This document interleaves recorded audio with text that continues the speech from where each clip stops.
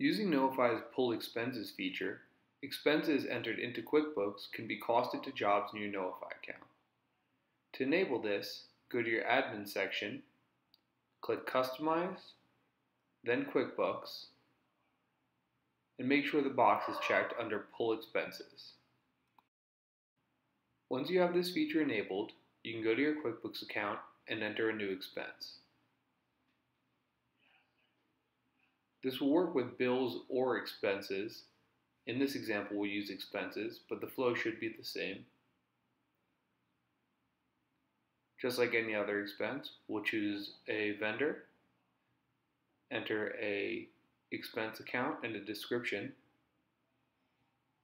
We'll put in the total cost of this expense and save.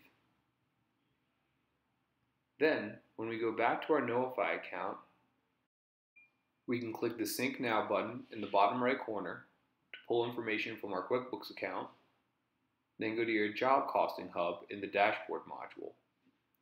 This will show you all expenses in Knowify, and you can filter out to see just the ones that pulled in from QuickBooks and the unallocated ones that aren't associated with a job.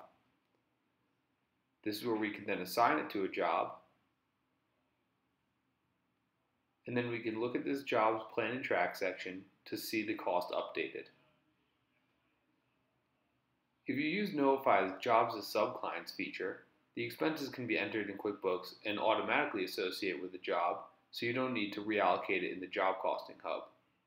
We'll go through the process of entering an expense again, only this time we're going to choose a customer as well.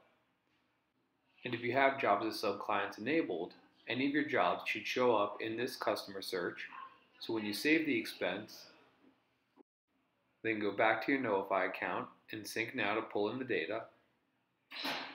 This will automatically associate that expense with the relevant job. We can see our plan and track section will have updated with the wire expense that I just entered into QuickBooks.